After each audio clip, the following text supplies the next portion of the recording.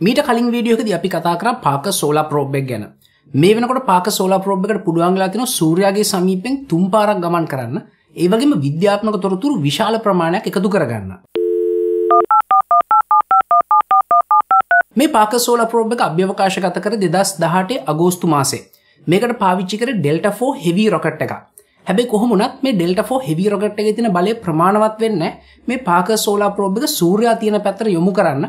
ඒ හින්දා ඒගොල්ලන්ට අමතර අපර් ස්ටේජ් එකක් පාවිච්චි කරන්නත් සිද්ධ වුණා. හැබැයි මේ මොන දේ කරත් සූර්යයාට සමීප වෙන එක ඒ තරම් ලේසි වැඩක් නෙමෙයි.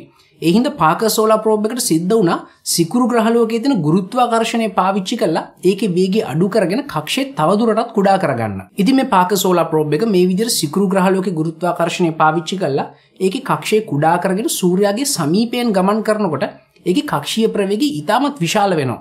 එතකොට ඒකට පුළුවන් වෙනවා මිනිසා විසින් නිර්මාණය කරපු වේගයෙන්ම ගමන් කරපු අභ්‍යවකාශ යානාවක් බවට පත් වෙන්න. මේ මිෂන් එකේ ප්‍රධාන අරමුණ වෙලා තියෙන්නේ මේ පාකර් සෝලාර් ප්‍රෝබ් එක සූර්යාගේ කොරෝනාව හරහා ගමන් කරන එක. එතකොට පෘථිවියේ ඉඳලා එකතු කරගන්න බැරි විස්තර විශාල ප්‍රමාණයක් එකතු කරගන්න අපිට පුළුවන් වෙනවා. ඉතින් මේ විදිහට සූර්යාගේ කොරෝනාව හරහා ගමන් කරනකොට සෙන්ටිග්‍රේඩ් අංශක 1400 විතර උෂ්ණත්වයකට ඉතාමත් දිගු කාලයකට මුහුණ දෙන්න මේ පාකර් සෝලාර් ප්‍රෝබ් එකට සිද්ධ වෙනවා. ඒ හින්දා මේකේ විශේෂ සන්ශීල්ඩ් එකකුත් තියෙනවා. ඉතින් මෙන්න මේ කාරණා හැම එකකින්දම තමයි විද්‍යාඥයෝ පාකර් සෝලාර් ප්‍රෝබ් එකට faster, hotter and closer කියලා කියන්නේ. මේ පාකර් සෝලාර් ප්‍රෝබ් එක අන්තිම වතාවට සූර්යාගේ සමීපයෙන් ගමන් කරනකොට ඒක ගමන් කරේ සූර්යාගේ මතු පිටින් ඉඳලා කිලෝමීටර මිලියන 24ක් විතර ඈතින්. මේක බුධ සහ සූර්ය අතර තියෙන දුරට වඩා භාගයක් විතර අඩුයි. මේ වෙනකොට පාකර් සෝලාර් ප්‍රෝබ් එකට පුළුවන් වෙලා තියෙනවා සූර්යාගේ සමීපයෙන් 3 පාරක් ගමන් කරන්න. මේ පළවෙනි වතාවන් දෙකේ එකතු කරගත්තු දත්ත අපි හැමෝටම බලා ගන්න පුළුවන් විදිහට පබ්ලිෂ් කරලා තියෙනවා. සූර්යාගේ වායුගෝලයට අපි කියන්නේ සූර්ය කොරෝනාව කියලා. මේකේ උෂ්ණත්වය සෙන්ටිග්‍රේඩ් අංශක මිලියන් ගාණක් වෙන්න පුළුවන්. ඒ වගේම සූර්ය සුළං හටගන්නෙත් මෙතනින්ම තමයි. මේ සූර්ය සුළං පෘථිවිය සමීපයට යනකොට අපිට බලා ගන්න පුළුවන් වෙන්නේ බොහොම ඒකාකාරී විදියට ගලන අංශු ප්‍රවාහයක් විදිහට. හැබැයි පාකර් සෝලාර් ප්‍රෝබ් එකට හොයාගන්න පුළුවන් වුණා මේ සූර්ය සුළං සූර්යාගේ සමීපයේදී මීට වඩා බොහොම කැළඹිලි සහගතයි. ඒ වගේම ඉතාමත් පටු කදම්බ විදියට මේවා සූර්යාගෙන් එළියට විහිදෙනවා කියලා. ඕගොල්ලෝ හැමෝම දන්නවා මේ සූර්ය සුළං කියලා කියන්නේ ආරෝපිත අංශු. මේ ආරෝපිත අංශු වලට පුළුවන් සූර්යාගේ චුම්බක ක්ෂේත්‍රයත් එක්ක ප්‍රතික්‍රියා කරන්න. ඉතින් සූර්යාගේ භ්‍රමණයේ හින්දා මේ චුම්බක ක්ෂේත්‍රයත් භ්‍රමණය වෙනවා. එතකොට මේ ආරෝපිත අංශු මේ චුම්බක ක්ෂේත්‍රයත් එක්ක ඒ පැත්තටම ඇදිලා යනවා. ඉතින් මේ ආරෝපිත අංශු, ඒ කියන්නේ සූර්ය සුළං මේ චුම්බක ක්ෂේත්‍රයත් එක්ක ඇදිලා යන හින්දා ඒකට යම් ශක්තියක් වැය වෙනවා.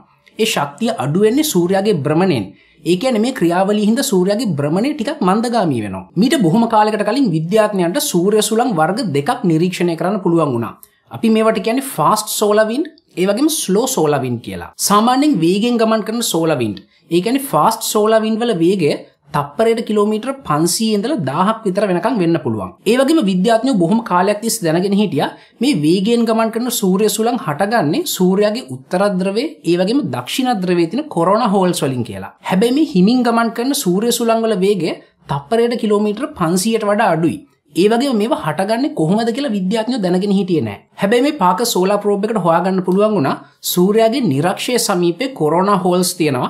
මෙන්න මේ කොරෝනා හෝල්ස් වලින් තමයි මේ විදිහට හිමින් ගමන් කරන සූර්ය සුළං හටගන්නේ කියලා. ඒ වගේම තමයි පාකර් සෝලාර් ප්‍රෝබ් එකට පුළුවන් වුණා සූර්යාගේ චුම්බක ක්ෂේත්‍රයේ විද්‍යාඥයෝ මීට කලින් දැනගෙන හිටපු නැති ෆීචර් එකක් හොයාගන්න. ඒකට විද්‍යාඥයෝ කියන්නේ ස්විච් බෑක්ස් කියලා. මෙතනදී සිද්ධ වෙන්නේ සූර්යාගේ චුම්බක ක්ෂේත්‍රයේ එක දිශාවකට ගමන් කරනවා. ඒ වගේම හදිසියෙම මේ චුම්බක ක්ෂේත්‍රයට පුළුවන් වෙනවා අංශක 180ක් හැරිලා අනිත් පැත්තට ගමන් කරන්නත්.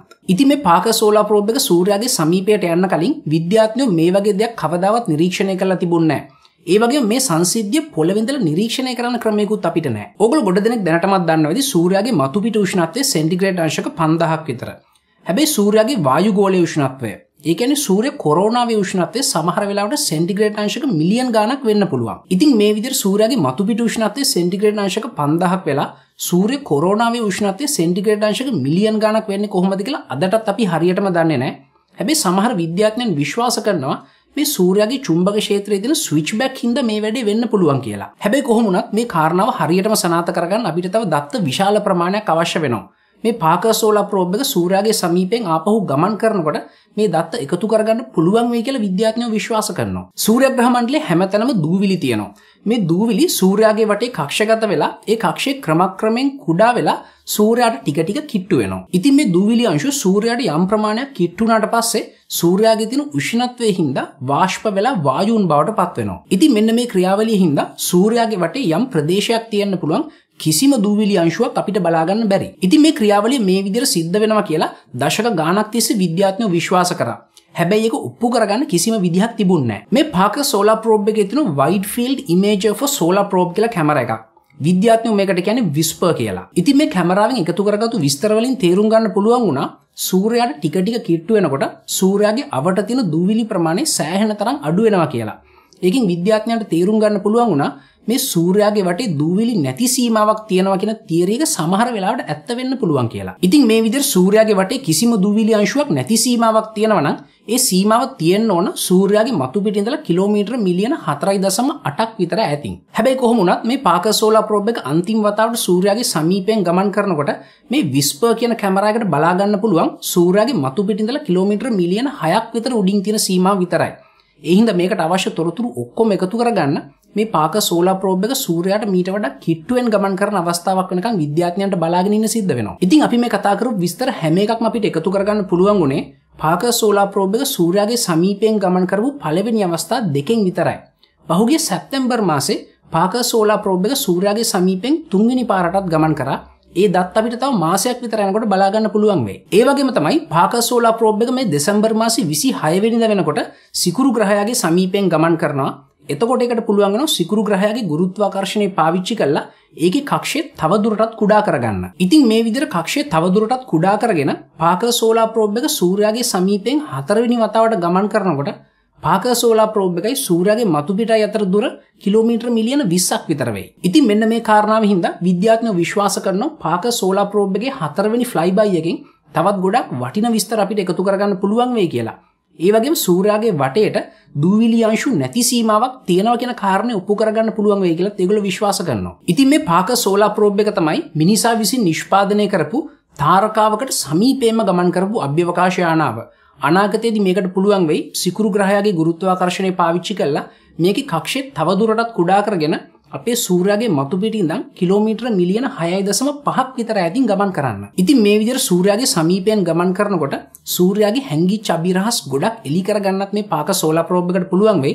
අපි ඒව ගැන ඉස්සරහට වීඩියෝස් වලින් කතා කරමු. ඉතින් මේ පාකර් සෝලාර් ප්‍රෝබ් එකෙන් එකතු කරගත්තු අලුත් විද්‍යාත්මක තොරතුරු ගැන තව ගොඩාක් දේවල් ඕගොල්ලෝ දන්නවා ඇති.